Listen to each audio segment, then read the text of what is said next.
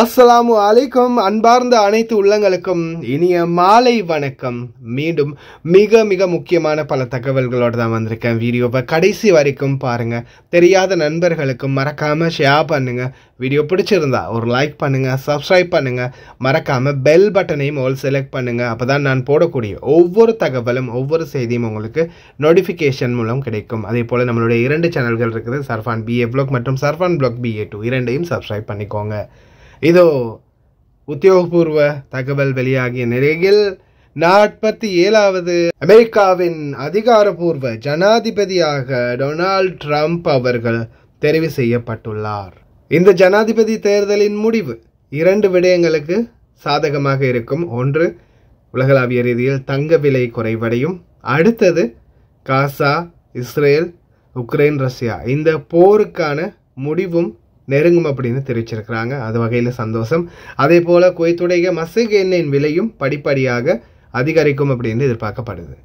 அரசாங்க அதிகாரிகள் யாராவது லஞ்சம் பெற்றால் உடனடியாக அவர்களை வீட்டுக்கு அனுப்புவோம். யார் லஞ்சம் கொடுப்பதற்காக என்ன வேலைக்காக போனாரோ அதை நாங்கள் உடனடியாக சரி செய்வோம். யாருக்கும் லஞ்சம் கொடுக்க தேவையில்லை. ஜனாதிபதி அனுரகுமார திசாநாயகின் தகவல். அதே போல தற்போது இமிகிரேஷன் டிபார்ட்மெண்ட் ஆன்லைன் மூலமாக உங்களுடைய பாஸ்போர்ட் அப்ளிகேஷன்கள் அப்பாயின்மெண்ட்களை பெற்றுக்கொள்ளக்கூடிய ஏற்பாடுகளை பண்ணியிருக்கிறாங்க. இதன் அடிப்படையில் எதிர்வரும் நாட்களில் அதிகமான அந்த கிரவுட் தன்மையை குறைக்க முடியும். அதே போல் பாஸ்போர்ட் பிரச்சனைகளுக்கு நிரந்தர தீர்வுகளையும் பெற்றுக் கொடுக்க முடியும் அப்படின்னு தெரிவிச்சிருக்கிறாங்க. அமெரிக்காவின் 47வது ஜனாதிபதியாக டொனால்ட் ட்ரம்ப் தெரிவு செய்யப்பட்டுள்ளார். அமெரிக்காவின் ஜனாதிபதியை தேர்ந்தெடுப்பதற்கான தேர்தல் நேற்றைய தினம் முடிவடைந்தது. அதன் அடிப்படையில் இன்றைய தினம் இந்த தேர்தலில் டொனால்ட் ட்ரம்ப் அவர்கள் உத்தியோகபூர்வ வெற்றியை அடைந்துள்ளார்.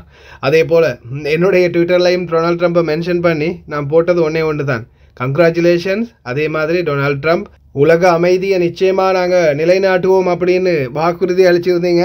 தயவு செய்து அதை மட்டும் எப்படியாவது நிறைவேற்றுங்க அப்படின்னு. ஏன்னா யுத்தம் தான் மிகவும் மோசமான ஒரு சூழலாக இந்த உலகத்தில் இப்போதைக்கு மாறிக்கிட்டு வருது. We love you. All right, thank you. Trump, what do you have to say about Gaza? Sorry about that. Got to stop. We've got to really do something that's going to make everything come back. I can't hear him. What we want is peace all over. Absolutely. Thank you, Mr. President. ஆரம்பத்தில் Donald Trump இருந்த காலகட்டத்தில் யுத்த சூழல் சுமூகமான நிலையிலே தான் இருந்துச்சு.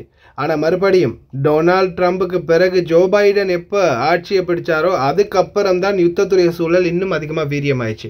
அந்த அளவுக்கு யுத்த சூழலை இன்னும் மேம்படுத்த உதவி செஞ்சுக்கிட்டு இருந்தாங்க ஜோ பைடனுடைய கூட்டம். டொனால்ட் ட்ரம்ப் வரும்போதே மெயினாக சொன்னது உலக அமைதி அப்படின்றத பார்க்கலாம் இன்ஷா அல்லாஹ். அதே போல் அமெரிக்க தலைவரின் தேர்தல் முடிவடைந்த பிறகு உலகளாவிய ரீதியில் தங்கத்துடைய விலை மீண்டும் குறையும் அப்படின்னு தெரிவிச்சிருந்தாங்க. இன்ஷா அல்லாஹ் எதிர்வரும் நாட்களில் தங்கத்துடைய விலை குறையும் அப்படின்னு எதிர்பார்க்கலாம். ஏன்னா அந்த சூழலில் பார்த்தீங்கன்னா ஏற்றுமதி இறக்குமதி தங்க வைப்பு இது மாதிரியான பல விடயங்களில் தங்கத்துடைய ரேட் மார்க்கெட் அதிகரித்து கொண்டே இருந்துச்சு. ஆனால் இப்போதைய சூழல் அமெரிக்காவினுடைய ஜனாதிபதி தேர்தல் முடிந்து சுமூகமான நிலை ஆரம்பித்திருக்கிறதால மறுபடியும் உலகளாவிய ரீதியில் இந்த போர் நிறுத்தம் அதே மாதிரி யுத்த சூழல்கள் குறையும் போது நிச்சயமாக தங்க விலை மறுபடியும் குறைவதற்கான வாய்ப்பு ரொம்ப அதிகமாகவே இருக்குது. அதே மாதிரி இந்த முறை உலகளாவிய ரீதியில் இந்த தேர்தலை பெரிதாக பார்க்கப்பட்டது. அதே மாதிரி இந்த தேர்தலில் டொனால்ட் ட்ரம்ப்புக்கு ஆதரவாக மிகப்பெரிய புள்ளிகள் கலந்து கொண்டது தான் இதில் இன்னொரு மாற்றத்துக்கு காரணம். முக்கியமாக Elon Musk. Well, I'll say it again, man. I think this is the last election. If Trump doesn't win, this is the last election. I think you're right. Yeah. I think you're right. I think people, and a lot of people are waking up and realize that have been lifelong Democrats. Guys like Bill Ackman, guys like Chamath. Yeah, exactly. Tulsi Gabbard switched over to the Republicans. Yep. There's a lot of people who their whole life they've been left wing and they realize I can't do this anymore. You and I used to be Democrats. Yeah. So. Yeah. Yeah. It's nuts.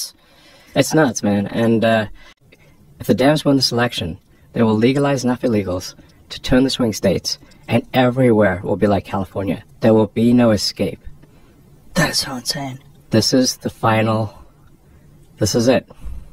This is the last chance. Has anybody tried and to I push just want back? to go out and vote. Vote like your life depends on it. Vote like your future depends on it, because it does. This is the last chance, man.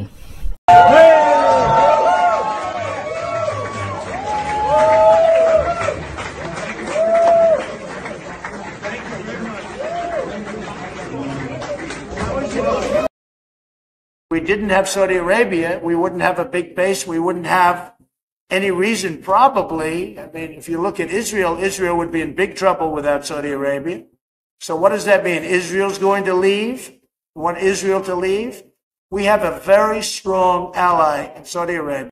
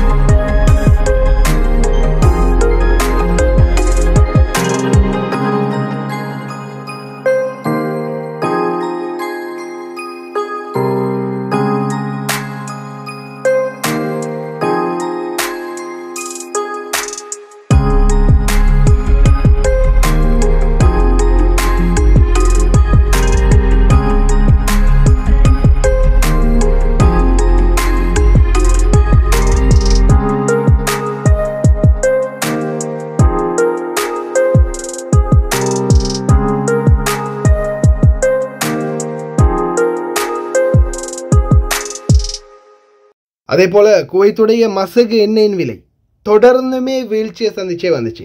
கிட்டத்தட்ட $93 வரைக்கும் இருந்த மசகு எண்ணெயினுடைய விலை தற்போதைய சூழலில் $75.35 இருக்குது. அதனால தான் அதிகமான அளவு தங்க விலையும் அதிகரித்ததுக்கு காரணம். பார்க்கலாம் எதிர்வரும் நாட்களில் அடுத்த கட்டமாக மசகு எண்ணெயின் விலையும் அதிகரிக்கும் வாய்ப்புகள் இருக்குது. அதே போல் சவுதி அரேபியா, டொனால்ட் ட்ரம்ப் சொன்னார் இல்லையா சவுதி அரேபியாவை பற்றி, குட்டி அமெரிக்காவை மாற்றத்துக்குரிய முயற்சி தான் இப்போ நடந்துக்கிட்டு இருக்குது. அதுலேயும் குறிப்பாக சவுதி அரேபியாவுடைய மாற்றங்களுக்கு முக்கிய பங்களிப்பும் பாதுகாப்பும் நிச்சயமாக தேவைப்படும், அமெரிக்காவினுடைய ஆதரவும். பாருங்கள் சவுதி அரேபியாவுடைய புதிய மாற்றம் எப்படி இருக்குன்னு.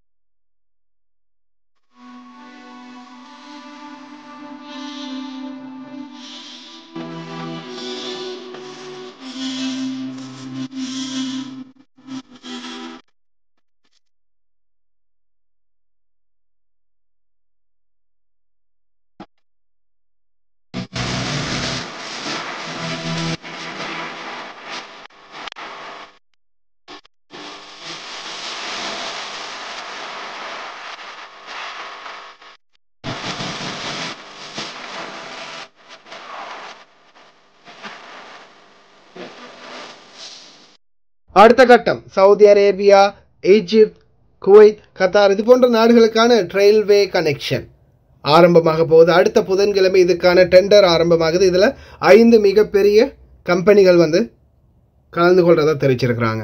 இன்னும் சில நாட்களில் குறைந்தது 2030ஆம் ஆண்டாவது வேலை திட்டங்கள் எல்லாமே சிறப்பாக முடிவடையும். அதே போல் 6 நவம்பர் 2024 ஆன்லைன் மூலம் தங்களுடைய கடவுச்சீட்டுகளை பெற்றுக்கொள்வதற்கான விண்ணப்பங்கள் மற்றும் அனுமதிகளை பெற்றுக்கொள்வதற்கான வாய்ப்புகளை பெற்றுக் கொடுத்திருக்கின்றார்கள் இலங்கையினுடைய குடிவரவு குடியகல்வு திணைக்களத்துடைய இந்த அறிவிப்பின்படி ஆன்லைன் மூலம் இனிமேல் பாஸ்போர்ட்கள், ஆன்லைன் அப்ளிகேஷன் ஃபார் பாஸ்போர்ட், அதே போல் ஈஸியான முறையில் எந்த ஒரு ஊழல்வாதிகளுக்கிட்டையும் எந்த ஒரு பிளாக் ஹேண்டுக்கிட்டையும் உங்களுடைய பணங்களை செலவு பண்ணாமல் டைரெக்டாகவே உங்களுடைய கணக்கு வழக்குகளை முடித்து கொள்ள முடியும். அதே மாதிரி அவசர வாய்ப்புகள் ஏதாவது அவசர தேவைப்பாடுகள் இருந்தால் நேரடியாக நீங்கள் குடியகல்வு திணைக்களத்துக்கு சென்று தன்னுடைய பிரச்சனைகள் என்ன, நான் எதுக்காக அவசரமாக பாஸ்போர்ட் எடுக்க போகிறேன், எங்கே போகணும் அப்படின்ற ஃபுல் டீட்டெயில்ஸை சப்மிட் பண்ணிவிட்டு உங்களுடைய பாஸ்போர்ட், உங்களுடைய பயணச்சீட்டை 1 டேலையோ அல்லது 3 நாட்கள்லையோ உடனடியாக எடுக்க முடியும் அப்படின்றதையும் குடியகல்வு திணைக்களத்தால் தெரிவிச்சிருக்கிறாங்க. ආගමන විගමන දෙපාර්තමේන්තුවේ වෙබ් අඩවියට ප්‍රවිෂ්ඨ වීමට හැකියාව තියෙනවා. එහි වම් පස සඳහන් වෙනවා විදේශ ගමන් බලපත්‍ර ලබා ගැනීම සඳහා දිනයක් වෙන් කර ගැනීම යන සැබඳියාව. ඒ සැබඳියාවට පිවිසීම තුලින් ගමන් බලපත්‍රයක් ලබා ගැනීම සඳහා දිනයක් වෙන් කර ගැනීමේ පද්ධතිය වෙතට ඔබට ප්‍රවිෂ්ඨ වෙන්න පුළුවන්. ඒ සඳහා එක් දිනයක් ලබාගෙන වෙන් කරවා ගැනීම කරන්න පුළුවන් වෙනකොට ඒකේ සීමා සහිත ප්‍රමාණයක් තමයි අපිට ඔබට යම් ආකාරයක ටෝකන් ප්‍රමාණයක් ලබා දෙන්න පුළුවන් වෙන්නේ. නමුත් ඒ ප්‍රමාණය අවසන් වුණාට පස්සේ ඉදිරි දිනයක් සඳහා ඔබට වෙන් කරවා ගැනීමේ කටයුතු කරන්න පුළුවන්. ඒ අනුව ඔබට දවසේ ඕනෑම වෙලාවක ඕනෑම තැනක ඉඳලා ඕනෑම පුද්ගලයෙකුට මේ අඩවිය හරහා දිනයක් වෙන් කර ගැනීමේ හැකියාව පවතිනවා. අපි නොවැම්බර් මාසයේ 6 වෙනිදා ඉඳන් මේ මාර්ගගත ක්‍රමවේදය ක්‍රියාත්මක කරන්න තීරණය කරා. ඒ නිසා නොවැම්බර් මාසයේ 6 වෙනිදායෙන් පසුව දිනයක් වෙන් කර ගැනීමේ අපේක්ෂාවෙන් ආගමන විගණන දෙපාර්තමේන්තුව වෙත පැමිණීමෙන් වළකින විදිහට ලෙසට අපි මහ ජනතාව දැනුවත් කරනවා. මේ වෙනකොටත් අපි නොවැම්බර් මාසයේ අග වෙනකන්ම ගමන් බලපත්‍ර ලබා ගැනීම සඳහා දින ලබා දීලා ඉවරයි. ඒ නිසා දෙසැම්බර් මාසයේ මුල් දිනයක ඉඳන් ඔබට ඒ සඳහා දිනයක් වෙන් කර ගැනීමේ හැකියාව පවතිනවා. අන්තර්ජාල පහසුකම් තියෙන දුරකථනයක් එහෙම නැත්නම් පරිගණක යන්ත්‍රයක් ආධාරයෙන් ඔබට දෙපාර්තමේන්තුවේ මෙම වෙබ් අඩවියට ප්‍රවිෂ්ඨ වීමේ හැකියාව පවතින නිසා අපි අවධාරණය කරනවා වෙනත් කිසිම ආයතනයක් එහෙම නැත්නම් වෙනත් බාහිර පාර්ශවයක් වෙත මුදල් ගෙවලා මේ වෙබ් අඩවිය කරා ප්‍රවිෂ්ඨ වෙන්න උත්සාහ කරන්න එපා. ඒක ඇත්තෙන්ම ඔබව නොමග යැවීමක්. ඒ වගේම නීත්‍යානුකූල නොවන ආකාරයට මාර්ගගත ක්‍රමවේදයට අවතීර්ණ වෙන්න උත්සාහ කරොත් ඇත්තෙන්ම ඔබට දිනයක් ලබා ගැනීමේ තියෙන අවකාශය තවදුරටත් ප්‍රමාද වෙන්න පුළුවන්. මේ දිනයක් වෙන් කර ගැනීමේ කටයුතු සිදු කරනකොට යම් ආකාරයක තාක්ෂණික ගැටලුවක් පැන නැගුණොත් එහෙම නැත්නම් ඔබට වැඩිදුර තොරතුරු ලබා ගැනීමට අවශ්‍ය වුණොත් ඒ සඳහා අපේ රාජ්‍ය තොරතුරු කේන්ද්‍රය 19 අංකයේ අමතලා උපදෙස් ලබා ගන්න. ඒත් එක්කම අපේ දෙපාර්තමේන්තුව සතුව පවතින දුරකථන කේන්ද්‍රයක් 1962 ඒ හරහා ඉදිරියේදී ඔබට උදව් කරන්න අපි ක්‍රමවේදය සලසලා තියෙනවා.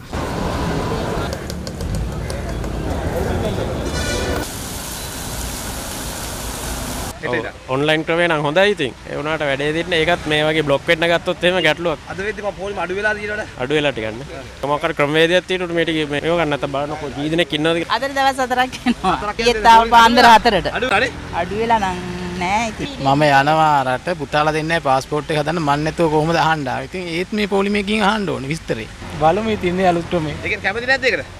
නෑ කැමති හරියට ක්‍රමවේදයක් තියෙනවා නම් හරි ඉතින් ඒ කෙරෙයි දන්නේ. අපි දවස් 3ක් ඉස්සර රස්සියා දුන්නා මෙතෙන්ට ඇවිල්ලා.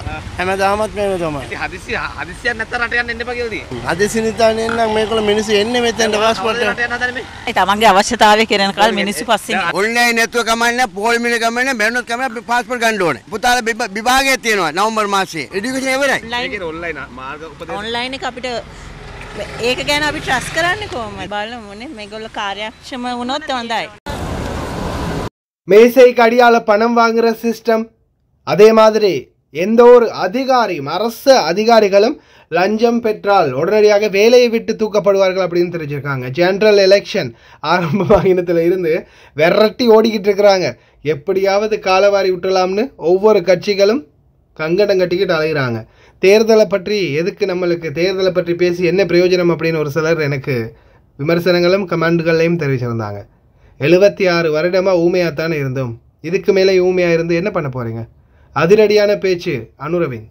දේශපාලකයන්ට පගා දීපු කොමිස් දීපු යුගය අවසන් කරලා ඉවරයි. ඒ වගේම අපි රාජ්‍ය නිලධාරීන්ට කියනවා කොමිස් ඉල්ලන වැඩේ කරුණා කරලා නතර කරන්න. පුරවැසියන් හැටියට ඔබට කියනවා අපි කිසි කෙනෙකුට රාජ්‍යයෙන් ආණ්ඩුවේ වැඩ කරගන්න කප්පමක් දෙන්න එපා, පගාවක් දෙන්න එපා. එහෙම කවුරු හරි ඉල්ලුවොත් අපිට කියන්න කියන කෙනාගේ වැඩ ඉක්මනට කරලා දෙනවා. ඉල්ලපු කෙනා ගෙදර යවනවා. රටේ ඕනෑම පුරවැසියෙකුට ආණ්ඩුවෙන් කාර්යයක් කරගන්න ගියොත්, රේගුවෙන් බඩු ගේන්න ගියොත්, වාහනයක් ලියාපදිංචි කරගන්න ගියොත්, ආදායම් පත් දෙපාර්තමේන්තුවට ගියොත්, හෝටලයක් දාන්න ඉඩමක් ගන්න වුණොත් කප්පම් ගෙවන්න ඕන. මතක තියාගන්න ජාතික ජනබලවේගය ආණ්ඩුව සියල්ල නතර කරනවා. දූෂණය නාස්‍ය නතර කරනවා. හෝටලයක් දාන්න කෙනෙකුට ඉතා හොඳ සුසුකම් තිබෙනවනම්, හෝටලේ අපේ ආර්ථිකයට හයියක් ගෙනත් දෙනවනම් අපි ඉඩමක් දෙන්න ඕන. ඉඩම දෙන්න අපි කප්පම් ගන්න ඕනද? මේමයි දේශපාලනේ තියෙන්නේ. කවුරු හරි ඇවිල්ලා සූර්ය බලාගාරයක් දාන්න හදනවනම් ඇමතිට පගා ගෙවන්න ඕන. අන්න මතක තියාගන්න දේශපාලකයන්ට පගා දීපු කොමිස් දීපු යුගය ජාතික ජනබලවේගය ආණ්ඩුව අවසන් කරලා ඉවරයි. ඒ වගේම අපි රාජ්‍ය නිලධාරීන්ට කියනවා ඔන්න දේශපාලකයන් හැටියට අපි අපේ වැඩේ පටන් ගන්න තියෙන්නේ. රාජ්‍ය නිලධාරීනුත් කොමිස් ඉල්ලන වැඩේ කරුණා කරලා නතර කරන්න. පළවෙනි සැරේට තියෙන අපේ ඉල්ලීමක් නතර කරන්න. පුරවැසියන් හැටියට ඔබට කියනවා අපි කිසි කෙනෙකුට රාජ්‍යයෙන් ආණ්ඩුවේ වැඩ කරගන්න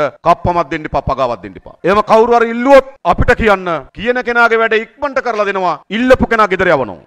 මෙහෙමයි මේ රට හදන්න ඕන. ආස්තිකාර මිනිසුන්ගේ කොලනියක් බවට පත් වෙලා තිබුණා. ඒ නිසා මේක වෙනස් කරනවා. අන්න ජාතික ජනබලවේගයේ ආණ්ඩුවේ ප්‍රතිඵල. ඒවා තමයි රට යහපත් දිශාවට පරිවර්තනය කිරීමේ ප්‍රතිඵල. හැබැයි රට පාලනය කරන්න ජනාධිපති කෙනෙකුට විතරක් බෑ. රට පාලනය කරන්න 3 දෙනෙක්ගේ කැබිනට් මණ්ඩලයකට විතරක් බෑ. රට පාලනය කරන්න ශක්තිමත් පාර්ලිමේන්තුවක් ඕන. දැන් මේ මොනරාගල මම වාඩි වෙනකොට අපේ සහෝදරවරු මට මොනරාගල ජනතාවගේ ප්‍රශ්න ලියුම් වලින් දෙන්න පටන් ගත්තා. මම කිව්වා සහෝදරයා මට දුන්නට මොනව කරන්නද? ඔබගේ නියෝජිතය යවන්න ප්‍රශ්නෙත් අරගෙන පාර්ලිමේන්තුවට අපි විසඳලා දෙන්නම් ප්‍රශ්නේ. නොවැම්බර් මාසේ 14 වෙනිදාට අපි තමුන්නාන්සලට යෝජනා කරන්නේ මේ මොනරාගල දිස්ත්‍රික්කයේ ඇති වී තිබෙන ගැටලු විසඳීම සඳහා ආණ්ඩුවට යෝජනා ගෙනියන්න, ආණ්ඩුවත් එක්ක සාකච්ඡා කරන්න, ඒවට විසඳුම් හොයන්න පාර්ලිමේන්තු මන්ත්‍රීවරු ගණනාවක් එවන්න ඕන පාර්ලිමේන්තුවට. මොකෙන් දෙවන්න ඕන? කට්ටිය කියනවා විපක්ෂින්. විපක්ෂයෙන් ඇවිල්ලා කෑ ගගා ඉන්න පුළුවන්. වැඩේ කරන්න නම් එවන්න ඕන කවුද? மாலிமாவே. நீங்க மறைமுகமா அனுரைக்கு தான் சப்போர்ட் பண்றீங்க அப்படின்னு தெரியுது அப்படின்னு ஒரு சில சகோதரர்கள் கமெண்ட் பண்ணியிருந்தீங்க. மறைமுகமா இல்லை, பகிரங்கமாகவே நாங்கள் அனுரைக்குத்தான் சப்போர்ட் பண்ணிக்கிட்டு வரோம்.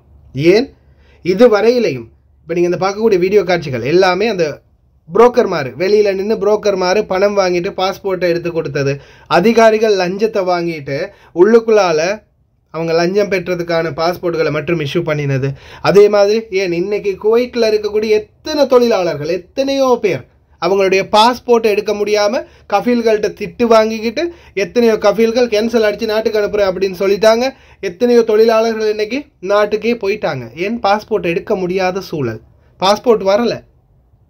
பாஸ்போர்ட் வராத காரணம் என்ன? நாட்டில் இருக்கக்கூடிய ஒரு சில நய வஞ்சகர்களுடைய செயல்பாடு. ஏனென்றால் இப்போ இந்த அரசாங்கம் மாறி இருக்குது. ஏன்னா இந்த அரசாங்கத்தை வீழ்த்துறதுக்கு என்னென்ன சதியெல்லாம் செய்யணுமோ எல்லாமே செய்கிறாங்க. நேற்றைய தினம் நாளை ஒரு வீடியோ போட்டிருந்தேன், நைட்டு வீடியோ ஒன்று போட்டிருந்தேன். பார்க்கலன்னா தயவு செய்து அதை போய் பாருங்கள், உங்களுக்கே புரியும். கடைசி வீடியோவை அனுரகுமார திசாநாயகைக்கு சப்போர்ட் பண்ணுறதுக்கான காரணம் என்ன, அதே போல் மற்றவர்களை வெறுக்கிறதுக்கான காரணம் என்ன அப்படின்றது. ஏன்னா இவ்வளவு காலமாக அவங்க காட்டின பந்தாக்களை தொடர்ந்து நாங்கள் பார்த்துக்கிட்டே இருக்கிறோம். தொடர்ந்து எங்களுடைய மக்கள் எங்களுடைய பணம் நாங்கள் சம்பாதிச்சு நாட்டுக்கு அனுப்பக்கூடிய பணம். ஆனால் அந்த பணத்தில் எங்களுடைய குடும்பங்கள் ஒவ்வொருவரும் எப்படி பிரயோஜனம் அடைகிறாங்களோ அதே மாதிரியே தான் அரசாங்கமும் பிரயோஜனம் அடைஞ்சிச்சு. அதுலேயும் குறிப்பாக அமைச்சர்கள், இன்றைக்கு எத்தனையோ அமைச்சர்கள் என்ன செய்கிறாங்க? அவங்களுடைய இருக்கையை தக்க வச்சுக்கிறதுக்காக எத்தனையோ முயற்சிகள், எத்தனையோ வழிகள், எத்தனையோ பொய் பித்தலாட்டங்களை பண்ணிக்கிட்டே வராங்க. இன்றைக்கி மனுஷ நாணயக்காரையை பாருங்கள். யாரோ ஒரு பொம்பளையை ரெடி பண்ணி அவங்க புருஷன் மனுஷ நாணயக்காரையால் தான் இஸ்ரேலுக்கு போனாராம். போனதால் தான் அவங்க வேனு, காரு, பஸ்ஸு, வீடெல்லாம் கட்டியிருக்காங்களாம். புழுகிறது ஒரு அளவுக்காவது இருக்கணும். இது அண்ட புழுகம் ஆகாச புழுகம் தனத்தில் புழுகிட்டு இருக்கிறான் மனுஷ நாணயக்காரன். இப்போ இந்த மாதிரி அரசியல்வாதிகள் ஆரம்பமே இந்த மாதிரியான பொய்களோடு ஆரம்பிக்கிறாங்கன்னா ஊழல்வாதிகளாக இருக்கிறவங்க இன்னும் நீங்கள் ஆட்சி அவங்க கையில் கொடுக்கும்போது இன்னும் எவ்வளோ ஊழல் பண்ணுவாங்க. ஆஃப்டர் ஆல் 18,500 ரூபாவை இருந்த ட்ரைனிங் ஃபீஸை 70,000 80,000க்கு மாற்றினாங்க. ஏன் நாட்டுடைய பொருளாதார நெருக்கடி, நாட்டினுடைய அமைதியின்மையான சூழல் அவங்களுக்கு அது சாதகமாக அமையுது. நாட்டில் ஸ்திரத்தன்மை ஒன்று இல்லாத போது நிச்சயமாக அவங்களுடைய ஆட்டத்தை காட்ட ஆரம்பிப்பாங்க. யாராவது எந்த வழியிலையாவது இருக்கிற வீடை விற்று, ஏதாவது இருக்கிற இடத்தை விற்று, பைக்கை விற்று, நகையை விற்று, ஏதாவது ஒரு வழியில் நாட்டை விட்டு வெளியேறணும் அப்படின்னு நினைக்கிறவங்களுக்கு ஏதாவது பண்ணி எவ்வளோ சரி கொடுத்து நாட்டை விட்டு வெளியாகணும் அப்படின்ற எண்ணம் தான் இருக்கும். அந்த மாதிரியான ஆட்களை தான் இவங்க டார்கெட் பண்ணுறது. ஏன் இப்போ கூட அனுரகுமார் திசாநாயக் என்ன சொல்கிறாரு, அவசரம் எமர்ஜென்சி இருந்தால் மட்டும் பாஸ்போர்ட் போய் எடுங்க, இல்லைன்னா சாதாரணமான நிலைமைக்கு வரும் வரைக்கும் கொஞ்சம் பொறுமையாக இருங்க. இப்போ ஒரு சிலர் சும்மா இருக்கிறத பாஸ்போர்ட்டையாவது எடுத்து வைப்போம், எப்பயாவது உதவும் அப்படின்ற நிலைமையில் போகிறவங்களும் இருக்கிறாங்க. அப்போ அந்த மாதிரி ஆட்கள் போகும்போது தானே அதிகமான சன நெரிசல் இருக்குது. இப்போ பாருங்கள், அந்த ஆன்லைன் சிஸ்டம் கொண்டு வந்த பிறகு சன நெரிசல் ஓரளவுக்கு சுமூகமாக இருக்குது. அவசியம் தேவை இருக்கிறவங்க வாங்கன்னு சொன்னதுக்கப்புறம் சாதாரணமான நிலை உருவாகி இருக்குது. இன்ஷா அல்லாஹ் எதிர்வரும் நாட்களில் இன்னும் அதிகமான மாற்றங்கள் வரும் அப்படின்னு எதிர்பார்க்குறோம். எல்லாம் வல்ல இறைவனுடைய நாட்டம் எப்படியோ அப்படி. ஆட்சியாளர்களை உருவாக்குறது நம்ம கையில் தான் இருக்குது. நம்மளுக்கு மேலே நம்மளே மண்ணள்ளி போட்டுக்கிறது நம்ம கையில் தான் இருக்குது. எல்லாமே நம்ம கையில் தான். நவம்பர் 14ஆம் தேதி எதிர்பார்க்கலாம். கடைசி வரைக்கும் பார்த்து எல்லாருக்குமே ரொம்ப நன்றி. தெரியாத நண்பர்களுக்கும் மறக்காமல் ஷேர் பண்ணுங்கள். வீடியோ பிடிச்சிருந்தா லைக் பண்ணுங்கள், சப்ஸ்கிரைப் பண்ணுங்கள்.